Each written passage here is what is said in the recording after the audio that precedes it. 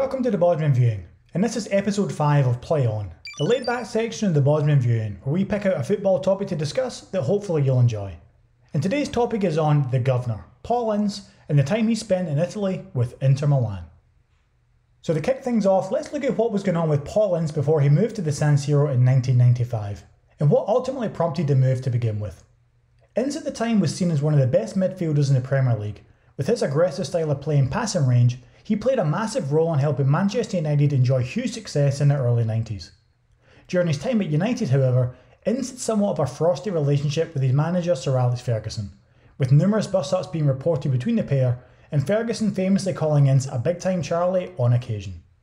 By early 1995, the relationship was beginning to fray, and with young hot prospects now at United looking for first-team football, it seemed only a matter of time before things were going to come to an end.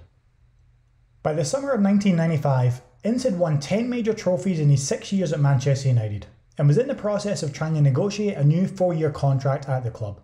However, during a round of golf with teammate Ryan Giggs, Ince got a phone call from Sir Alex Ferguson, telling him to meet him at the clubhouse that day for a serious discussion. It was at this point he was told that the club had accepted an offer from Inter Milan of around £7.5 million, and that he was allowed to leave with immediate effect. Albeit shocked by the news, Ince was then met by Inter Milan owner Massimo Moratti, who explained to him that he'd been a long-time admirer of his style of play and would do everything he could to help Ince and his family settle in Italy. After being given this reassurance on the move, the contract was signed and Paul Ince was on his way to play in Serie A. Ince arrived in Italy at the beginning of the 95-96 season as one of Inter Milan's newest star signings, alongside Javier Zanetti and Roberto Carlos, and they were looking to help their new club win their first domestic trophy since 1989. The Serie A at this time was widely regarded as the best league in world football, with the likes of George Weah, Del Piero and Batistuta being standout performers, just to name a few, alongside England internationals David Platt and Paul Gascoigne. With this level of competition around him, coupled with learning a new language at the same time, Ince was challenged with being able to hit the ground running right away and tried to make a big impact for his new club quickly, and he didn't disappoint.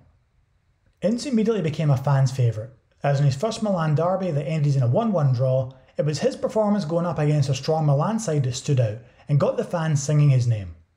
Even though Ince was played out of position many times in his first season, he helped his side secure a respectable 7th place finish in the league and qualification for the UEFA Cup. It does however also need to be mentioned at this time, whilst playing in Italy, Paul Ince had to endure terrible racist attacks and chanting across the country whilst representing his new club. During this era, it wasn't uncommon to see racist graffiti outside the stadiums or players being abused from the stands, and Ince showed an unrelenting strength and character to not allow this to affect him and still perform at the highest level. He's even been quoted in a situation recently as saying, "It wasn't something that was going to deter me from what my mission was at Inter." Going into his second season with Inter, there had been a few managerial changes, and the arrival of a certain Roy Hodgson would prove to be great news for Ince. Ahead of the 96-97 season, Hodgson grew criticism by selling Roberto Carlos to Real Madrid, but his new signings of Djorkaeff and Zamorano would prove to be successful, and the club would see an upturn in form. Ince was now being played in his favoured central midfield position and would flourish in that role, scoring 10 goals in all competitions and was named as the fans' player of the year. Inter would finish 3rd in Serie A that year and also go on a memorable UEFA Cup run, making it all the way to the final, where they unfortunately just lost out to Schalke on penalties.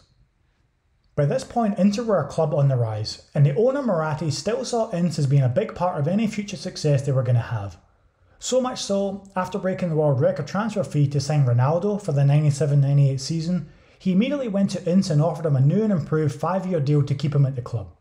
Unfortunately, Ince would have to disappoint Moratti and the Inter fans that adored him and request a move back to England due to family reasons. Liverpool put a transfer bid in for Ince that was accepted and allowed him and his family to move back to the UK to continue his playing career. In the 2 years he played for Inter Milan, Ince made 73 appearances and scored 13 goals, and was idolised by the Inter fans during that time due to his commitment to the club and the passion he showed on the pitch. Ince has since mentioned that he regrets leaving Inter when he did, but there can be no doubt he will always be held in the highest regard by the Nerazzurri.